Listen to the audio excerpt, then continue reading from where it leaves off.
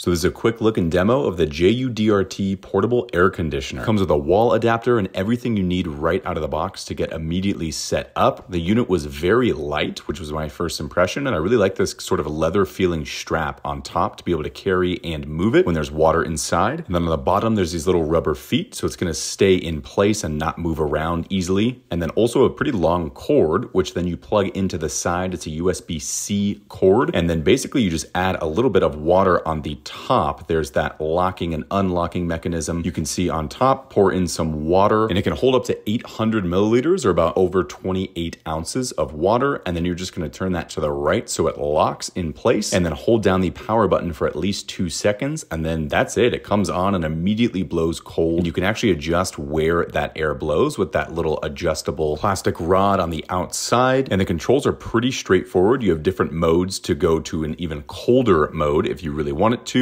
And then the fan has different adjustments as well. And then you can also adjust the timer, so it's gonna stay on for a certain amount of hours. It does have 2 hours, 4 hours, 6 hours, and then 8 hours. And of course, you can always turn it off manually as well by just repressing that power button. It's even pretty light with a nearly full capacity of water, but I wanted to turn up the fan all the way, and our cat was really digging this. You can see it blow against his fur. Overall, we're a very big fan of this.